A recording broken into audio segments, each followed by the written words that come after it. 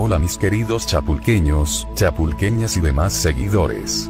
Esto es lo que nuestros abuelos contaban y transmitieron a nuestros padres del cerro llamado el Chocho, hoy en día se conoce como Chapolce. El Chapolce o Chocho se encuentra ubicado entre Chapulco y Azumbilla. A un lado del cerro se puede observar una estatua de piedra donde se ven dos caras.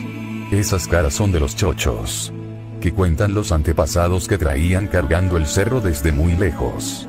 Cuando caminaban entre Chapulco y Azumbilla se les hizo tarde, se quedaron a descansar y al día siguiente ya se encontraban encantados, entonces aparecieron sus caras plasmadas al lado sur de Chapolce en una gran piedra, en el cual se observa un número 15. En la punta del cerro se puede observar una cruz blanca que puso un sacerdote. Se dice que este sacerdote subía a la cima del cerro a celebrar misas para pedir que lloviera durante los meses que los campesinos del pueblo se dedicaban a sembrar. La cruz se colocó porque según creencias de nuestros abuelos el cerro se podía abrir y para evitar ese problema debían colocar la cruz en lo alto de Chapolce.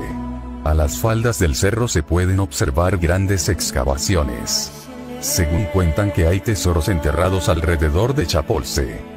Cuando se camina encontramos pedazos de utensilios domésticos como ollas, platos de barro y cajetes e incluso pedazos de vidrios negros, obsidiana y otros materiales extraños.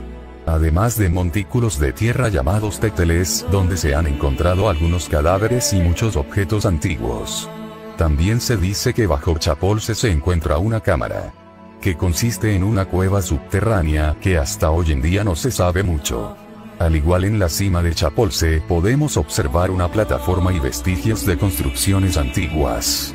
En cuanto a la leyenda, se dice que enfrente del cerro se puede observar una entrada que está cubierta por un árbol y matorrales. Se le conoce como la cueva del tecolote. La gente dice que es una entrada al infierno donde se encuentra el diablo. Nuestros abuelos cuentan que algunas personas entraron a pedir riquezas y una buena vida a cambio de su alma.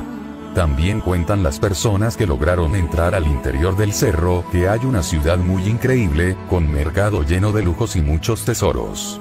Se dice que para pedir dinero y una buena vida, se tiene que firmar un pacto con sangre entregando el alma al diablo. De esa manera cumple con las peticiones. Cuentan los antepasados que hubo unos señores que se atrevieron a entrar una noche que estaban muy borrachos. Tomaron valor y caminaron hacia Chapolce, eran aproximadamente las 2 de la mañana cuando entraron. Dicen que adentro vieron una ciudad increíble y que se les apareció un hombre alto y fornido que no se le notaba el rostro, con 2 perros negros a su lado, preguntándoles qué se les ofrecía o qué es lo que deseaban, y los señores respondieron temerosamente: queremos una buena vida y grandes riquezas. El hombre les dijo que a cambio tenía que quedarse uno de ellos, a lo cual contestaron que eso no sería posible, que si había alguna otra forma de cerrar el trato. En ese momento los señores se atemorizaron. Decidieron correr y salir sin nada, en eso voltearon y los perros ya iban tras de ellos, empezaron a correr muy asustados sin voltear atrás, hasta llegar a un lugar llamado el Diamante. Volvieron a voltear y ya no había nada tras de ellos. Los perros ya habían desaparecido. Al paso de los minutos se dieron cuenta que estaban desnudos y con marcas en su cuerpo. Se dice que cuando salieron ya había pasado un año y la gente de Chapulco ya los había dado por muertos ya que no los habían encontrado. Esto es lo que en Chapulco y la región se cuenta del cerro llamado Chapolce o Chocho. Es una leyenda que buscamos transmitir a nuestras nuevas generaciones. Es un orgullo ser de Chapulco. Te invitamos a seguirnos en nuestras diferentes redes sociales como Chapulco Mi Orgullo. No olvides compartir el video.